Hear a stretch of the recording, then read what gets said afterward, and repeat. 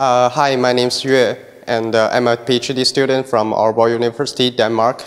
My topic is probabilistic modeling for performance of subsea wells.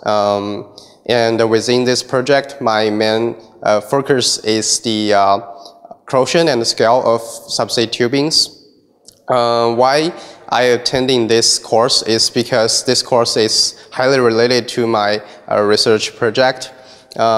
Because the information here, like Bayesian network, value for information, probabilistic modeling, is very useful for my project.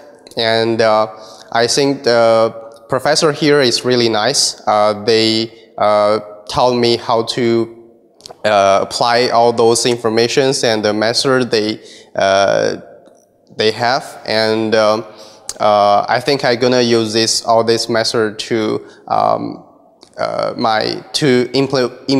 improve my PhD project and as well as my research.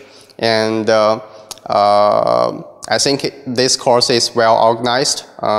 People here are very nice. Thank you very much.